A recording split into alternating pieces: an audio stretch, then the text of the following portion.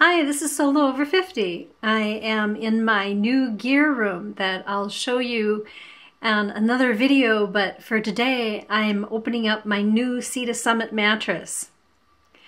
Last year, after many months of training and planning, a wonderful 50-mile trip up the North Shore on the Superior Hiking Trail, for which I have a video on, I had to cut my trip in half because my Thermarest Pro Light, which I've had for 10 years, was an equipment failure.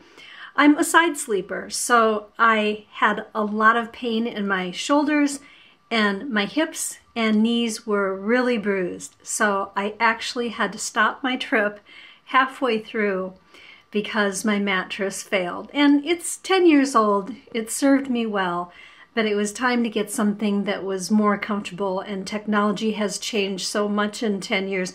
I knew I could get something much more comfortable and have the lightweight that I was looking for. And quite frankly, I was willing to sacrifice weight for the comfort and for just to be able to sleep. So here is my new mattress.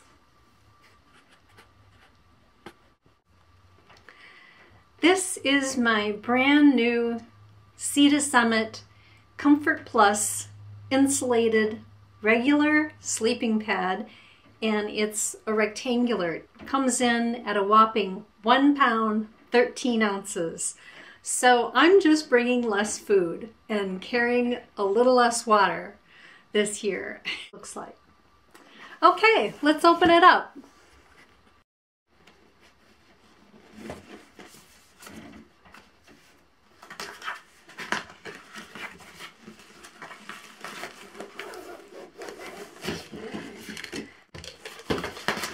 This might be the last time I ever see it like this because I can never get them back into the stuff sack, but we'll see.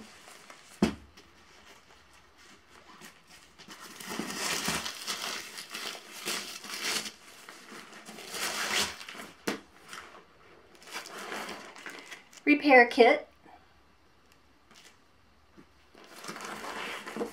It's a really, really pretty red color.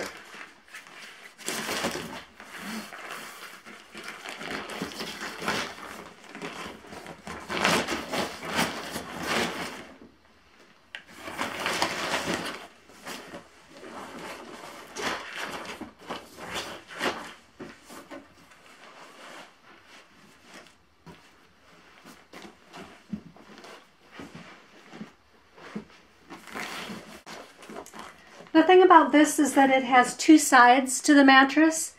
The bottom side is strictly for protecting from the ground, rocks, roots, that type of thing. And then the top side is inflated to your comfort level. So if you want to have it much softer or firmer, you can do it, you can adjust that through this top valve. I also got the Sea to Summit Airstream pump sack. It's a 20-liter dry bag, so it serves as both a pump for the mattress as well as a dry bag. So dual purpose, and it works great. So here we go.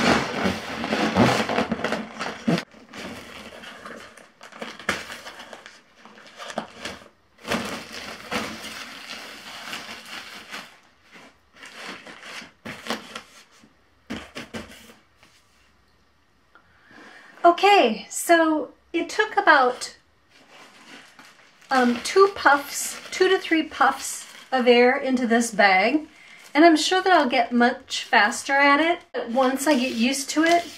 I would guess that it would take me approximately 1 minute to blow up both sides, if not less. So let's see how long it takes to empty this mattress.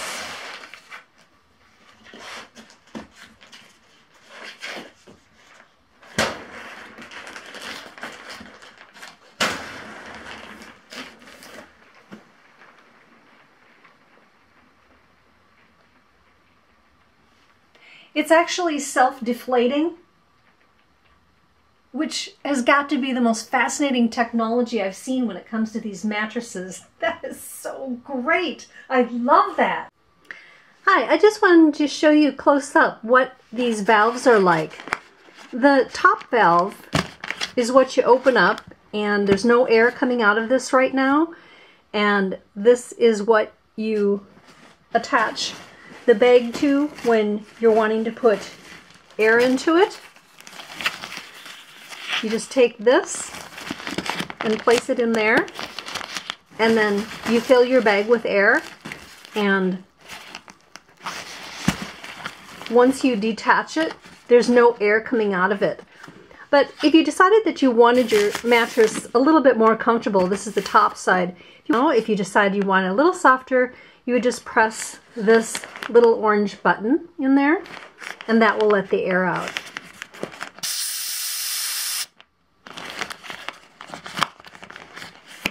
And it's the second tab here that you open up in order to let the air out. The only thing left to do is to fold it up.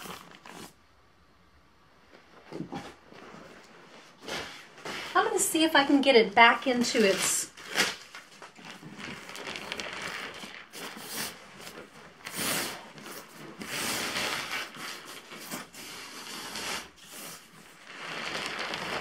bag.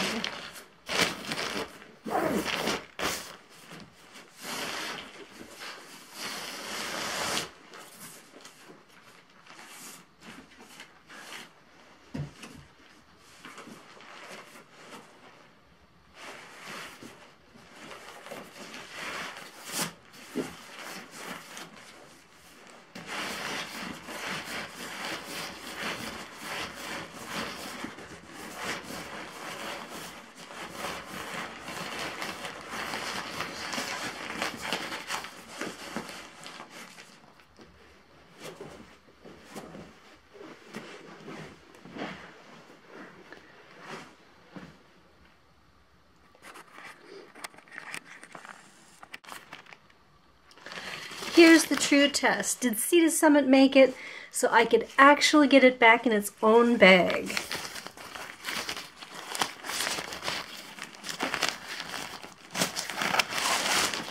And the answer is yes. For the first time in the history of me owning mattresses, I was able to get it back into its own stuff sack. Thank you so much for watching.